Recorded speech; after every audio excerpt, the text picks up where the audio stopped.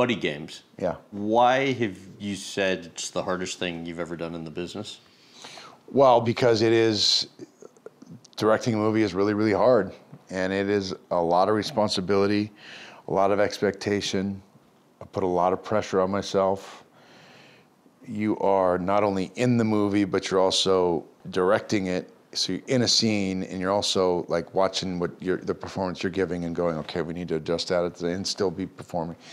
And you got to know everything that the wardrobe and the scripties and everybody, you know what every department's doing, and everybody's got questions because they all come to you to find out, do you like this color or this color? Is this line okay for him to say, or is that? It's like it's nonstop from the time you get up in the morning until you go to bed at night, and then you get up the next day. So by the time I was done with that first movie, I'll never forget, the last night we shot Buddy Games was in Vancouver, and it was an all-nighter, and we had one night to shoot this giant scene. And I remember it was about 8 in the morning. We'd been working since like 6 the previous night, and it was my turn to speak, and I was like, I couldn't say my words. It was like, holy, I'm like literally, I'm so tired I can't speak right now. And I didn't know what I was gonna do, because I was like, oh my God, I have to say these words. And I was just sort of mumbling through them, and I was slurring them, and I was like, I was thinking about a million other things. We're like this close to the finish line. And we ended up cutting a lot of that out, thankfully. But I talked to Mel Gibson after while we were shooting Bandits. I wanted to pick his brain about how I'm talking about Buddy Games. It's a stupid dude comedy. He directed Braveheart. Yeah. And I was like, how did you lead that and direct such an epic movie? You must have been exhausted. He's like, man. And he told me the same story that I just told you, is that at the end of it, he couldn't even speak. He was so tired, he couldn't put words together. I was like, really? That happened to you too?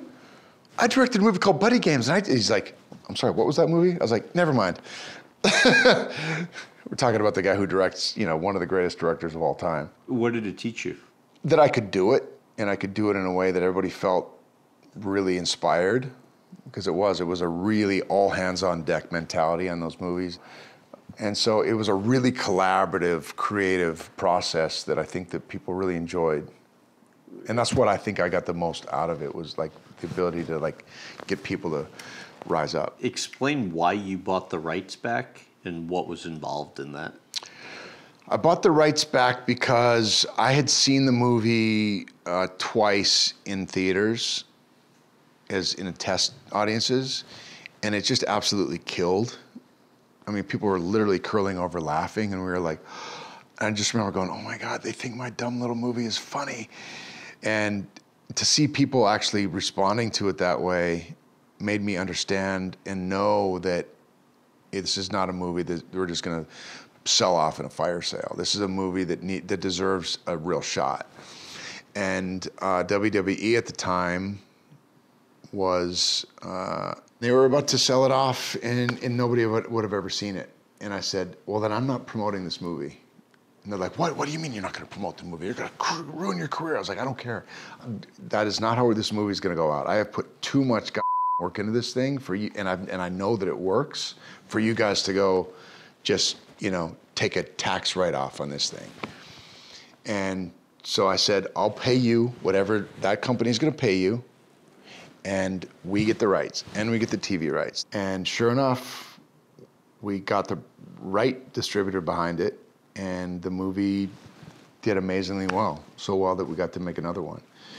And we get to now make a TV show. And so, it was one of the ballsier things I think I've done, but it was there for a few weeks at #1. I was like, wow, our little tiny movie that wasn't supposed to go do anything did. And I'm so glad we got this back from them. And you bet on yourself every step of the way. Yeah. How about craziest thing that's actually ever happened in the real Buddy Games? We get together once every year, every third weekend of August every year, for the annual Buddy Games. We've been doing it forever. I think the first sanctioned event was 2007, but we'd been doing it since the mid-90s. And whenever you've got friends that you've known this long, people just don't understand. unless they're there, unless they really understand you. So as far as crazy events, we always do something crazy, whether it's right out here 2 years ago, we did a thing called Splattle, where you put everybody on there's teams of 4, and we'd have one team would take turns, 1 man at a time, would go from buoy A to buoy B. They had to paddle their way across, and the other team got to sit there and shoot paint gun pellets at them. And to see these 47 or 8-year-old men paddleboarding in their underwear, getting blasted with paintballs was so funny. How about when one girl punched the other girl in the eye socket? Yeah, that was pretty crazy too. That was who told you that? Bob told you that. I heard that was the time you guys decided, okay, if any single guys are here, no more ladies. Yes, exactly. That was several years ago now, but yeah, that was like no more. And you guys want to go do that? You can go do that before we get here, but we're not trying to, we don't want cops showing up at the buddy games. Which is what happened. Yeah, it was like a UFC fight. I think the girl was actually an MMA fighter. Wasn't she had like a criminal record too, or probably. something? Yeah. I don't know. Did you look that up? You probably did. That's what I was told. Oh, you probably looked that up.